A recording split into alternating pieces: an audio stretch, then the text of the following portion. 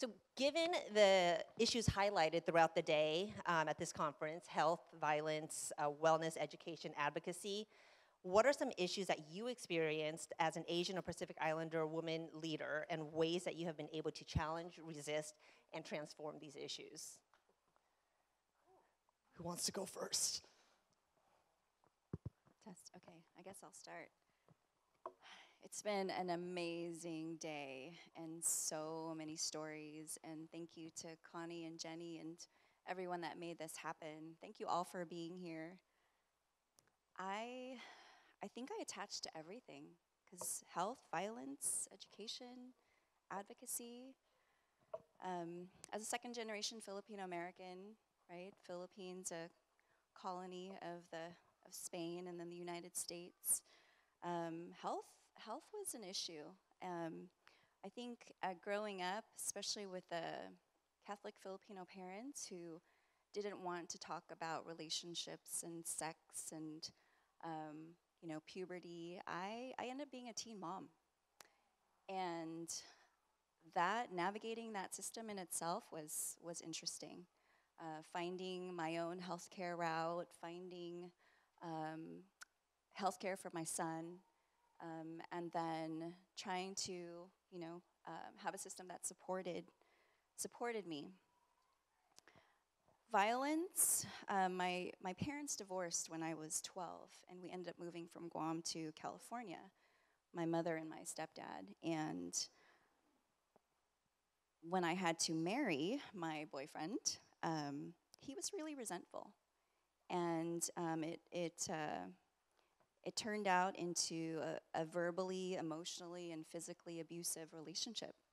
And it took me a long time to get out of that. I guess more than 3 years. And it really wasn't until I saw my son and realized that I needed to not continue the cycle.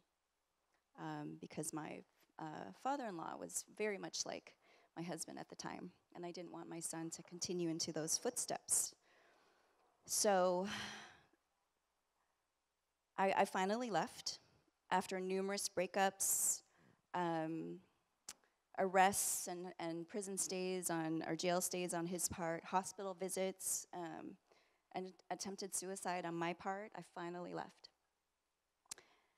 Education, though, was my safe haven, right? You think about what we're doing in schools and how schools perpetuate colonialism. Well, for some reason, school was my safe haven. And honestly, if it wasn't for my high school teachers who advocated for me, even though my high school counselor was trying to get me transferred, I knew I was going to college, because I knew I was going to be a learner forever. As I currently work in the education system, in the K-12 system. But they advocated for me, and if it wasn't for them, then I wouldn't be in education, because I felt then, and I do feel now, that I need to pay them back for the support that they gave me. And it's one of the reasons why I do what I do with my work in K-12 and trying to change the system for a lot of our folks, a lot of our kids that continue to be marginalized. Are we going? I guess. Oh, yes. So yes, I'm Maria Carmen Hinayon. My pronouns are she and her. I am a transgender woman. I am a woman of transgender experience. And I'm an immigrant because I was born and raised in the Philippines, and I came in this country before I turned 21. And I've been here since 2004. Is that like 12, 14 years now? Let me begin by saying transgender women are women. This is a very simple statement.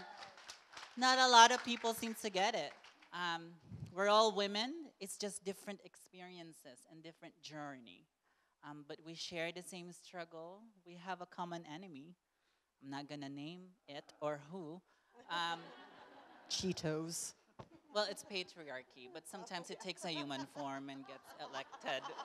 Um, uh, and also, transgender rights are human rights, right? Simple statement, very true. Because at the root of it all, we are all human beings and we deserve to be respected and to be treated with equal dignity. Um, to the question, there's a lot to unpack: healthcare, education, violence. It's like the summer of my life. Um, so I grew up in the Philippines, just as she mentioned. It's a very conservative country. It's predominantly Catholic. My family in particular, because I grew up in the provinces, very conservative, very Catholic, in a small town that is very tight-knit. So everyone seems to be minding each other's business, including my gender. Um, so it was tough. Violence is a constant fixture in my life. As a child growing up, I have experienced violence in the form of gender correction. You know, those types of violence that it's common stories. We see it in movies, we see it in a lot of things where, like, we're gonna make a man out of you, so we're gonna subject you to physical abuse. I've experienced sexual assault as a young, during the early days of my transition. Um, by not one, but a lot of men, and then another one with one man. And when I tried to seek justice, I was told that I should be thankful because they are making me a woman, which is what I wanted. Um, and this kind of continued in my life. Even when I went to the United States, I've had two domestic violence relationships. Both it, both partners in both incidents, I almost died. Um, and I've had assaults, and they're all connected to my identity as a transgender woman and the stereotypes attached to my heritage as an Asian and Pacific Islander. You know, the usual thing about being submissive, being subsumed, quiet, feminine. So when you're a smart woman like me who likes to talk, you get hit, right? Um, so that's that. I mean, we could write a book. I'm not gonna. I'm not Let's do it. but it's also a lot of ways connected to my transgender identity, right? So in many ways, violence is used to invalidate my existence as a person and to remind me that I will not be respected and cherished as a woman, right? In a society where women is stereotyped again as someone who needs to be protected, like a China, a vulnerable, precious China. Um, so there's a lot of layers and dimensions of violence in my life. Um, but since I graduated law school and I worked and I started my practice and I have um, made a lot of changes in my life. You learn as you go. You figure out ways as part of your survival. I've been violent free for many years now, so I'm happy.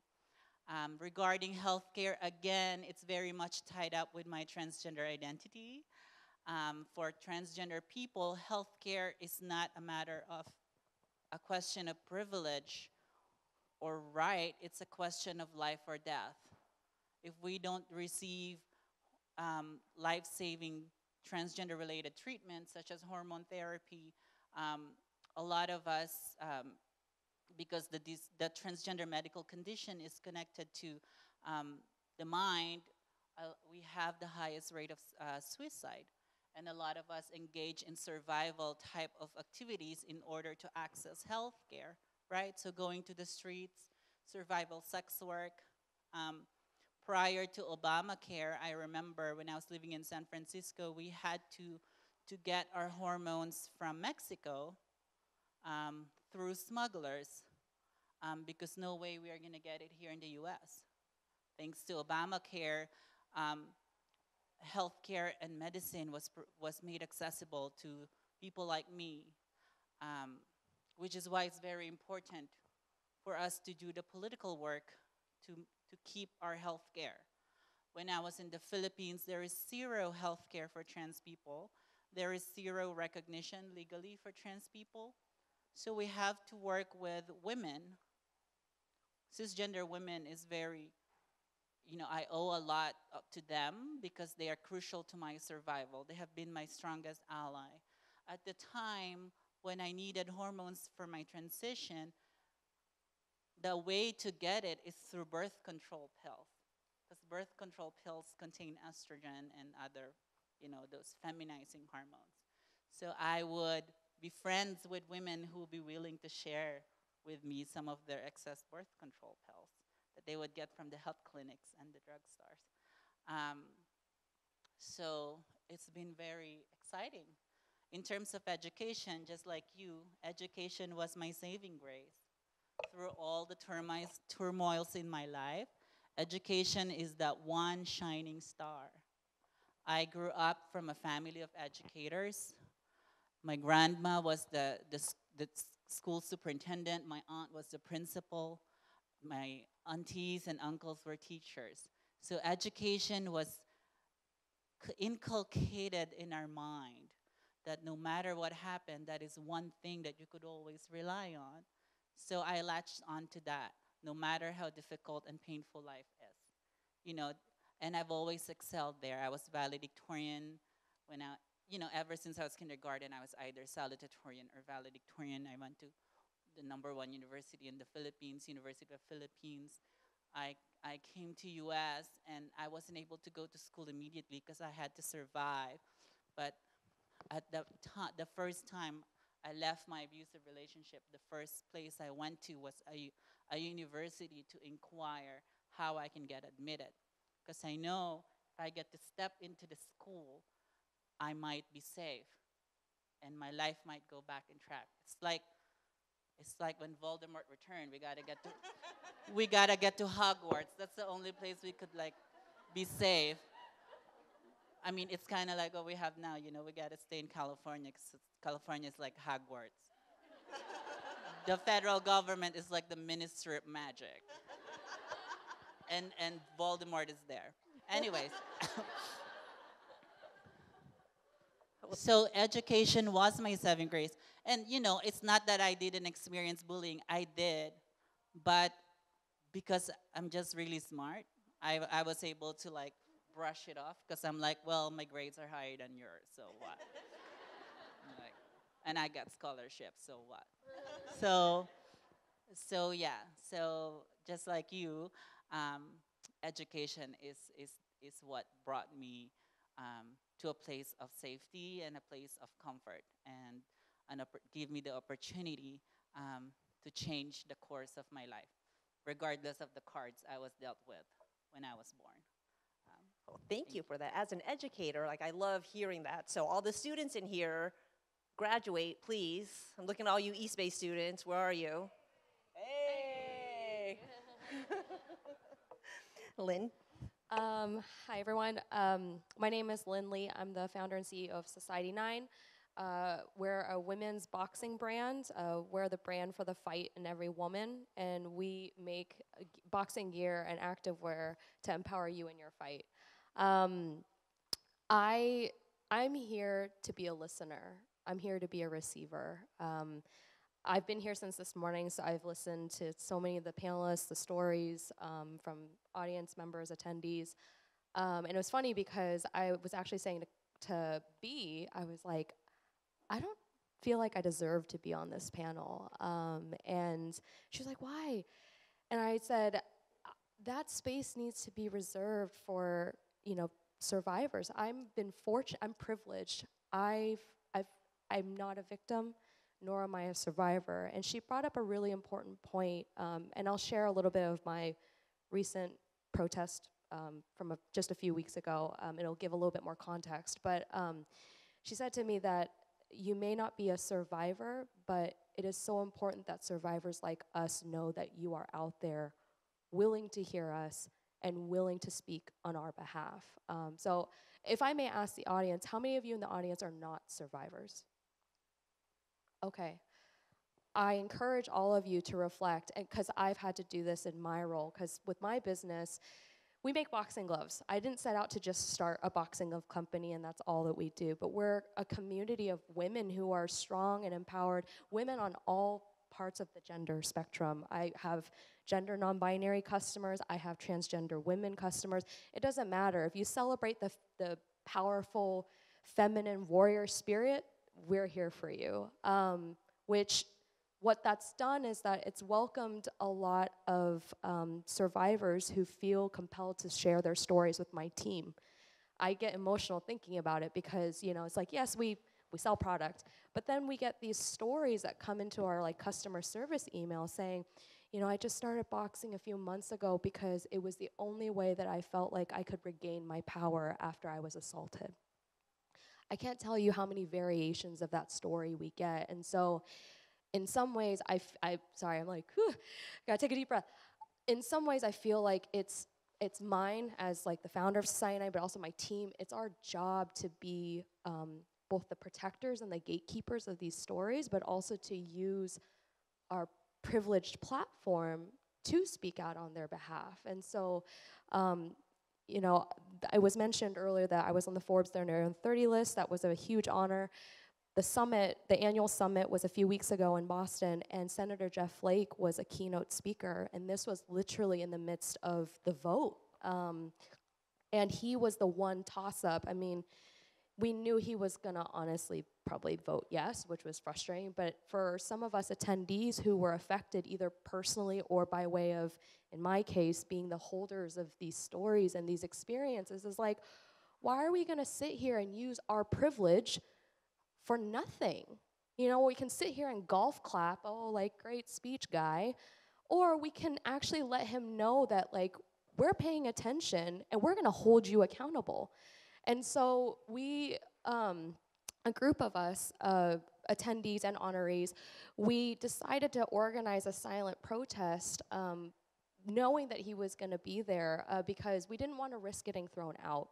It was really important for us to ensure that we held our ground, but also that our presence was heard, seen, and known by him. And so we, within like 24, 40 hours, we put up flyers at the Women at Forbes event that was the day before, plastered it all over the bathrooms.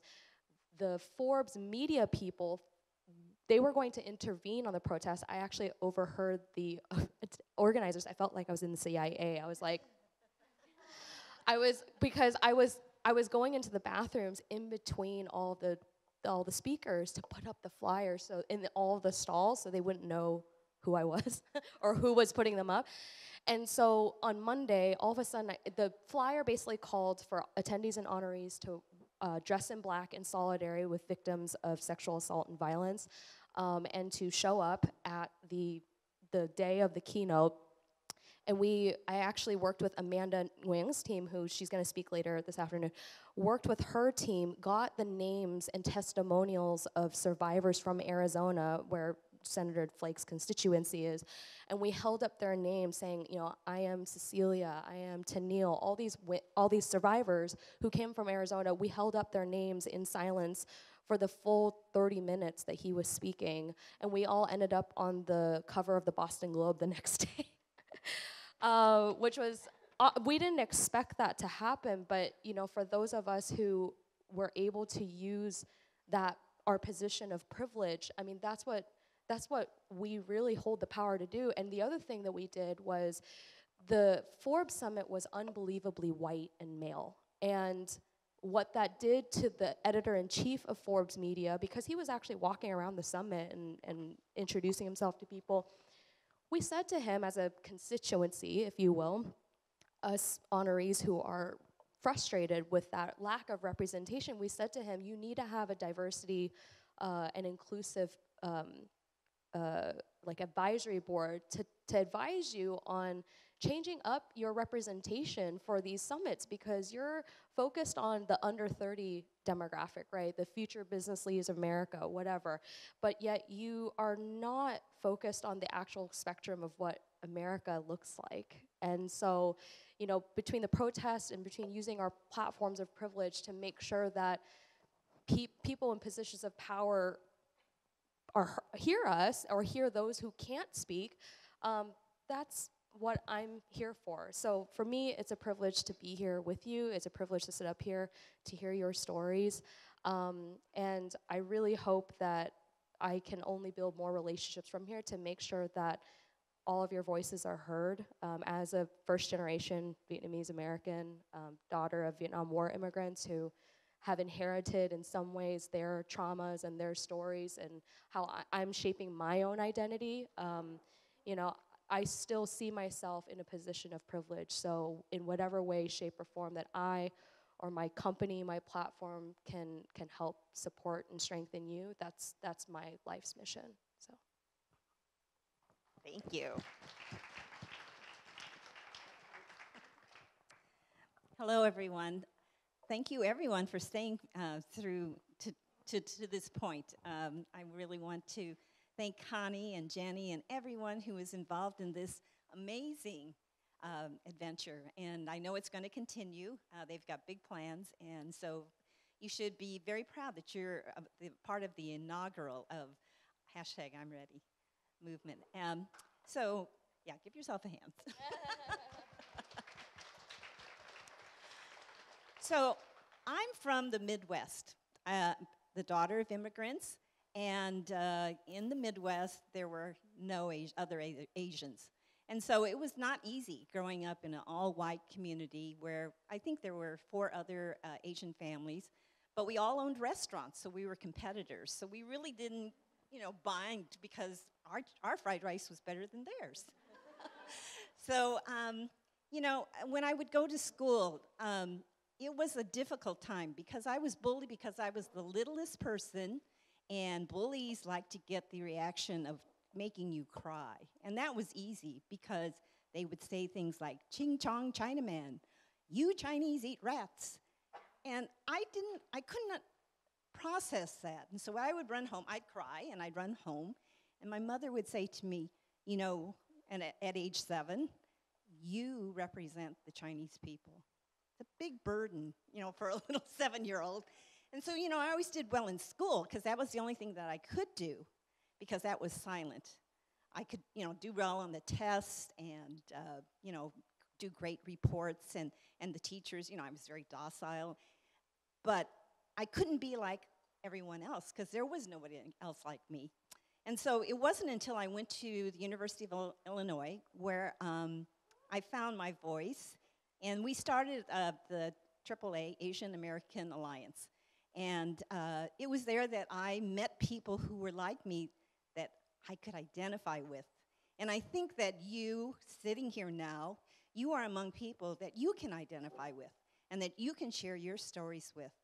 And so it wasn't until I came out to California and went to grad school that I found a whole state of people that were like us. And for someone who didn't have that, it was so eye-awakening because I also found out that Asians aren't all wonderful people. Asians aren't all smart, educated. There are some bad apples out there too. And my mother warned me about that. She said, especially about dating. Well, so-and-so, you know, maybe he's not so great, but he's Chinese. No. And so it's like, okay, Mom. But so later on, after I got married, I came back to Fremont, where I was involved in the community, you know, raising my kids and getting involved in things because I was interested in them. And in that period of being a part of the community and contributing, you know, it just seemed like there was a lot that I was interested in. And being among other Asians and participating in activities and sharing the culture with my kids, I realized it was everything that I didn't have when I was growing up. And so later on, around 2006 or thereabouts, I was involved in the celebration of our city, Fremont. It had their 50th anniversary. And somehow or other, I got to be vice chair. And in that, I met a lot of people. And people were saying, well, you know what? You should run for office. And I said, what? I'd never thought about that before. But I kept hearing that over and over again. And so there was a point where I decided, well, I'll volunteer. So I became a planning commissioner, not realizing, because I was very naive, that that is usually a stepping stone to be on city council. So sure enough, I get appointed to the planning commission. I enjoy it. There's a lot of policy making. You hear from your constituents and residents, their concerns, and it was really very invigorating. And so someone said, well, why don't you run for city council? And I said, yes, I'm going to run as far away from that as possible, because that is not my vision, that is not my dream. I've never thought about doing anything like that. But a vacancy became available, and every day, every single day for a solid year, I toiled. Should I do it? Should I not do it? I vacillated back and forth. I just didn't know, should I or shouldn't I? But this I did know. If I didn't run, there would be no Asian voice on that city council. And so I decided at the very last day that you can file, sitting on the corner of Fremont Boulevard and Paseo Padre, the light is red, and my husband says to me, if we go straight, we'll go back to the office. If we turn right, we'll go to City Hall. The light turns green, and I said, go, turn. And we went to City Hall. And so I was a nobody. At least I thought I was a nobody. And what happened is that there was a groundswell of people who really identified, well, we identified with each other. And my platform was, I'm your voice. That meant I want to hear your concerns. I want to know about what you care about. And let's see if we can make a difference in policy on the local government. And so I became the first Chinese American female to be on the city council, and later was a vice mayor. And I took that opportunity to connect with people. I am also not a victim or a survivor, but I was able to hear stories that we've heard all through the day. And those are the people who I could then say, what can we do to help? Because it wasn't on my radar. But when I heard that, I said, wait a minute, we need to do something.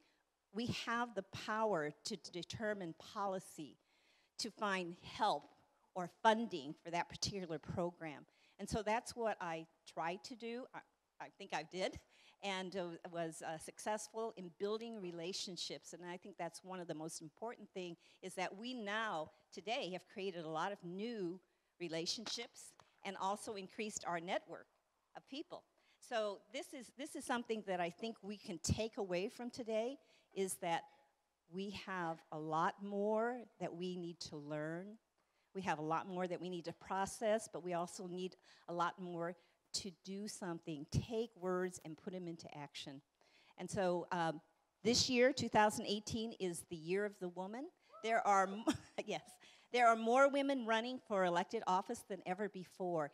And this is something that I think that if you have any inkling of doing something like that, you should really think about it and talk to people who are in elected office, because we're here to mentor, we're here to hear you and support you.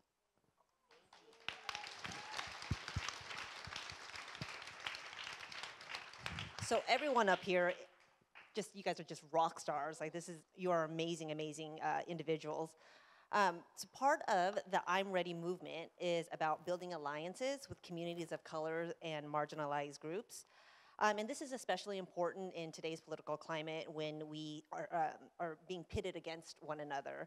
So what are some suggestions that you have for our attendees to take away from this conference, the AAPIs and our allies, to help build this solidarity and support our AAPI leadership stories?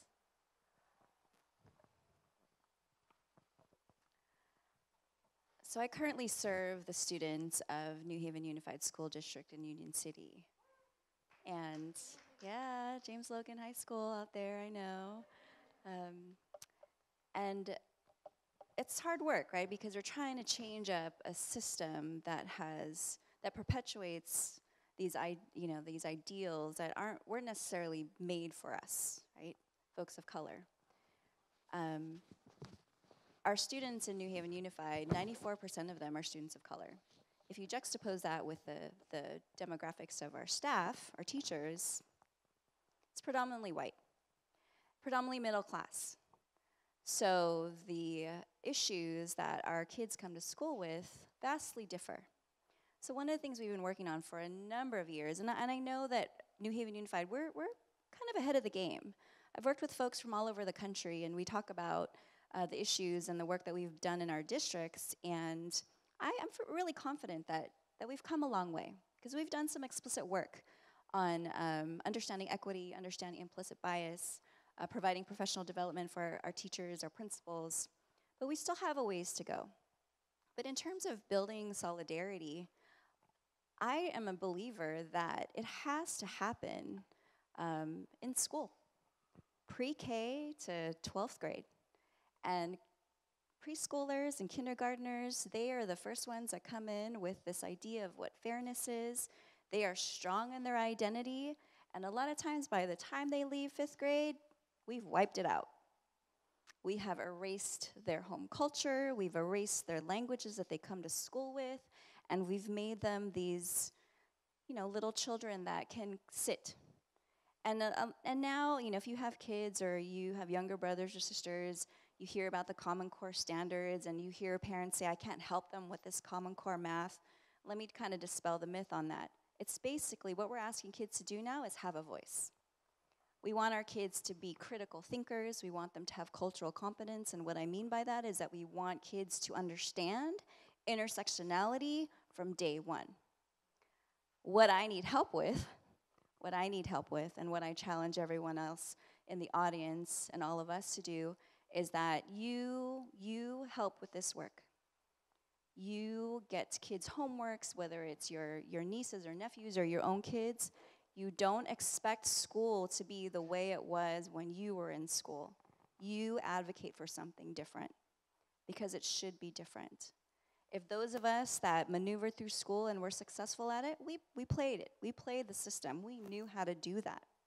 And for us, it worked. But now that we are in these positions of power, of privilege, where I get to sit and I get to help make policy for my district, where I get to be on a committee at the state level to look at adopted curriculum, what goes in textbooks, where I get to bring teachers together to write lesson plans and units that take into account multiple perspectives and the histories that you never learned about in your textbook, I need all of you to ask for that. Don't wait until you get to college. I would love for, Dr. Rodriguez earlier this morning, or Dr. Lee, to get students at the university level and go, oh yeah, we learned about that in the 8th grade. Not to wait until college to get those stories and then get angry. We want kids to leave our system ready to turn stuff up and make change in the world. So that's what I challenge all of you to do, because I definitely need help with it. Well, that's another question that has a lot to unpack. All of these and questions we can have write a a book. Intersectionality is really the key. Intersectionality is coined by an African-American woman who is a professor at UCLA Law School, where I went to law school. Go Bruin. Her name is Kimberly Crenshaw. It's regarding a lawsuit, and the plaintiff was being pressured to answer the question of, well, it's either you were discriminated because you're a woman or because of your race. And Kimberly Crenshaw said, well, it could be both, right? It could be because of the intersection of her gender and her race, which is, yes, it is, right? I mean, we can think about what is wrong with our society, who is the enemy or what is the enemy. It's those two things, right? It's white, male supremacy. And all of us who doesn't fit there fall in one box. We are all lower, second class, and non-desirable. And one of the earliest and most effective strategy of war is called divide and conquer. And the strategy that's been put to us is divide and conquer us, to make us feel that some of us are better than others. And for us, Asian and Pacific Islander, you know, you know what that is. We have been made feel in this country to be the model minority. And it has given us some privilege. It has given us some great privilege in accessing universities and colleges, in maybe being more desirable in hiring than African Americans, for example, or our counterparts from South and Central America or from the Middle East. And a lot of us, we internalize that, and sometimes we think certain issues like Black Lives Matter don't affect us because we are not like that. We are educated. We're I think the last statistic was, we are one of on the top of like per household income, right? But it's not true. Well, that one wasn't disaggregated, which is Right. what we've been talking Yeah. about, like this conference, yeah. Yeah, it affects us too.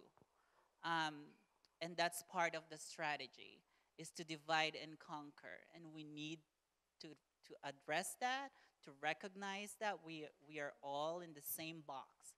And the only way to defeat the enemy is for us to be together and to show up for each other. So what are my suggestions on how to build solidarity and intersectionality?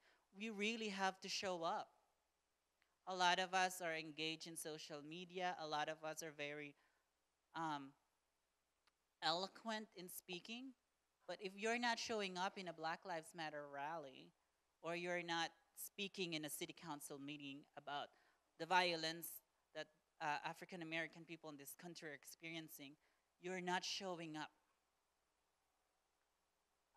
Because if we don't help them, we all fall into that same, the same cycle of violence and inequality.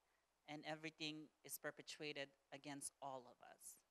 So, I mean, I have a lot of ideas, but it all boils down to that. And, in terms of cisgender and transgender women are a very small minority in this country, but with a very high rate of murder and suicide.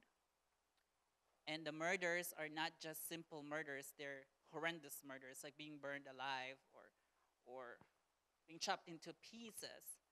And sometimes I hear some, women say, well, it doesn't affect me. But we are all women. The violence that is being perpetuated against a transgender woman is also rooted in the violence, the source of violence that is gender motivated, right? Um, by this toxic patriarchal system. Um, so if you're not showing up, if you're a cisgender woman and you're not showing up for transgender women, just as if you're an Asian person and you're not showing up for the African American community, then we can talk to social media, we can write a bunch of blogs, but it's not helping out. You really have to show up. Thank you. Show up for others like you guys showed up for us. And hire transgender women.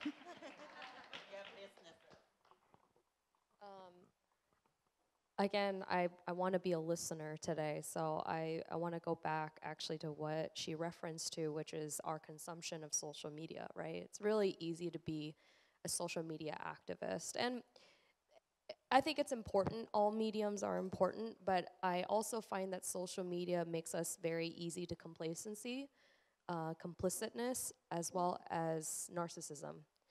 We spend a lot of time, stressing about what hashtags we use, what angles we have, how airbrushed this looks, whatever, right? How many likes we get as forms of personal affirmation. But, at the end of the day, if you took away even just a small percentage of your time that you spent caring about that and infused a little bit of that into actually hearing from your transgender sister about what she's freaking out about because her existence might get wiped out by the current administration.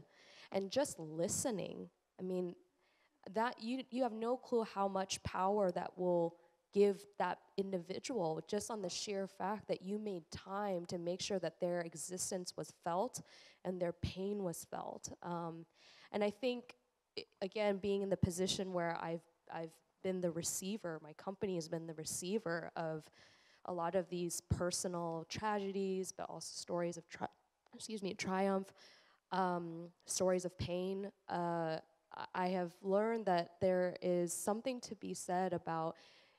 So let me give you an example. I personally am not the type of person to show up at the Women's March. Not because I'm not an ally, not because I don't believe, because it literally gives me physical anxiety. Like, I shut down, my chest starts hurting. It's just, that's my own thing. However, that doesn't negate the fact that I really care.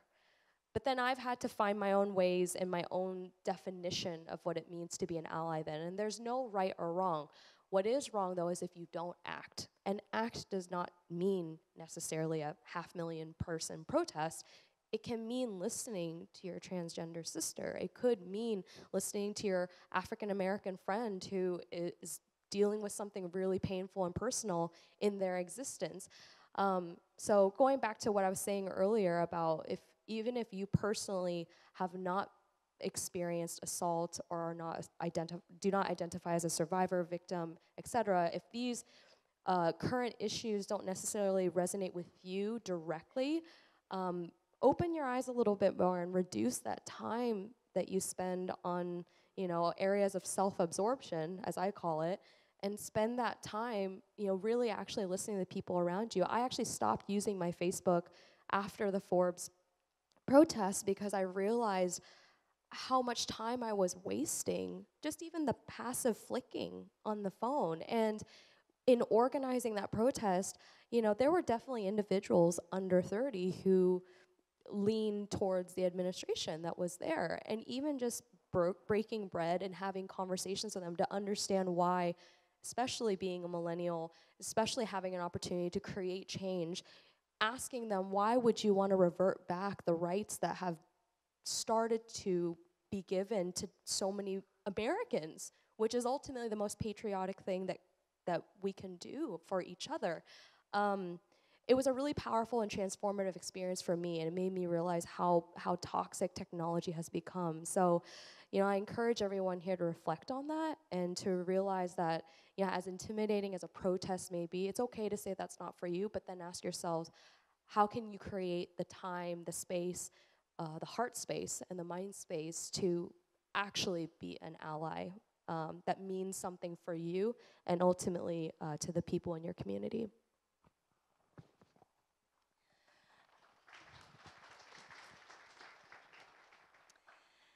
So I spoke briefly about building networks of like-minded people and also opening yourself to hearing about areas that you may not have known about, and to be receptive, to have that sensitivity that there are other issues that you need to educate yourself on to become just a better human being. And one of the things that after I left public office the last couple of years, I helped co-found a class at Cal State East Bay, which is an API leadership class. And to the left of me is Danby, and then we have Annie over there, and Sani, and Nancy, who are part of the staff, and we had a couple of students as well. And I have to tell you, that has been I returned back to education. I've taught before at a variety of community colleges and over at San Jose State. That was where I did I was a scientist, and so I taught microbiology and immunology and biology, and now I'm into the poli-sci. And what I found is that we were identifying young students who were, well, first of all, primarily they're Asian American, but again, Asian Americans are very broad umbrella. We have all different types, and especially our Pacific Islander students who don't have a lot of the privileges that we've talked about. They don't have the financial wherewithal. A lot of them are working to put themselves through the school. They're first immigrants. They're first to go to college. And so for them, it's a different challenge than someone who has the wherewithal and parents that are supporting them to go to college and, and become successful. Because success is defined by an individual. But society oftentimes puts that on as a label. You must be this, this, and this in order to be successful. Well, successful for a student who is struggling is to make payments on their car or their rent or to pay for groceries and yet still find time to go to school and study and be successful. So in our leadership class, what we did is we brought leaders from every possible career and profession: healthcare, the legal profession, social activists, attorneys, judges. And what we did is we had them, I keep doing that, we had them talk about, we talked today about stories.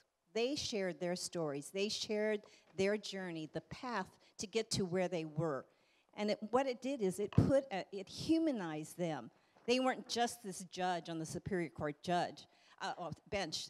This was a young person who was the first to go to law school and what they had to do in order to pass the law exam or, to get the door shut on their face, in applying for something. So it was these stories that people could identify with. And this gives our students hope and realization that, it's not going to be a golden ticket. You have to work. And what was it? Your failures, successes, this is what they learned so that they can see that, it's okay. It's okay if it's rough, but just hang in there. You can do it because you have people behind you that believe in you. And so I think at this point in time, certainly in my life, this is the time of mentorship. This is the time where, I look at people and I say, you know what? Why not do what you want to do? Believe in yourself. You can do it. We see up here on this panel and throughout the day, there are people that, it wasn't easy, but they've made it. And so it is now our turn to help you, the younger people in the audience, to realize your dreams. And so that, I think, is something that's very important, mentorship. Our speakers would say over and over again, oh, if only I had a program like this.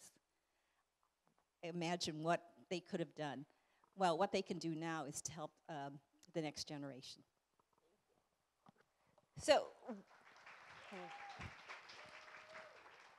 one of the things that everyone's talked about that I really liked is this idea of that you had someone help you, and we talked about survival, Maria, and now recognizing the position of privilege that we're all in and then paying it forward. We've honored the legacies, and now us leaders up here and in the audience, we are going to become the legacy for the next generation. So pay it forward, and I want to thank the panelists again, and Dr. One is coming back up, I believe, yes? So another round of applause for our wonderful panelists. Thank you guys so much. Make sure you stand up and clap and thank these folks for all the work that they do. Education leaders, lawyers, business owners, government officials, professors. We are doing everything. Folks of us who aren't even doing, who are doing community work, all in these streets. We are what everyone here is calling a leader.